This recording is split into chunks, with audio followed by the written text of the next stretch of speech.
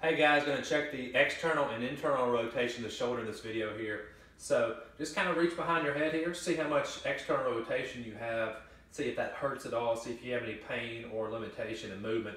Check both sides, of course. And then for the internal rotation, we want to reach behind ourselves here. Now notice the difference in yourself. I notice the difference in myself where I can't go in much internal rotation on the right shoulder here. So that's just kind of a good way to self-assess the shoulder range of motion at the glenohumeral joint.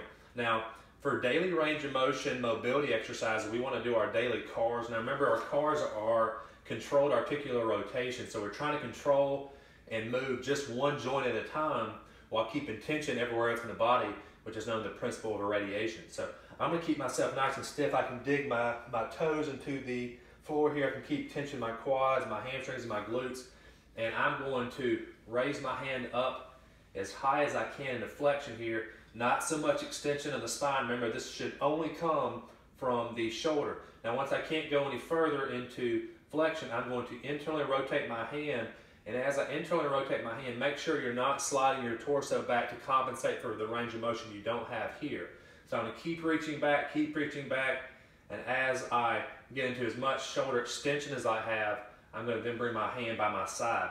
Now, you can also just start over here, or you can just reverse the motion, go into as much extension as you have, external rotation of the shoulder as much as you can, maximally, and go back forward. And like I said, and you see a little shoulder hike there, so I've got some limitation there. Try to just move from this joint here, and you'll find that if you have pain or limitation in one side, it's a really good idea to check the other side as well. Notice I don't have as much flexion over here, but I still need to do my daily shoulder circles, my daily joint CARs.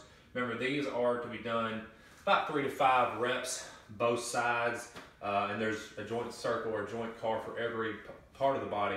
So in the next video, we'll show you how to get some of that external and internal rotation back of the shoulder.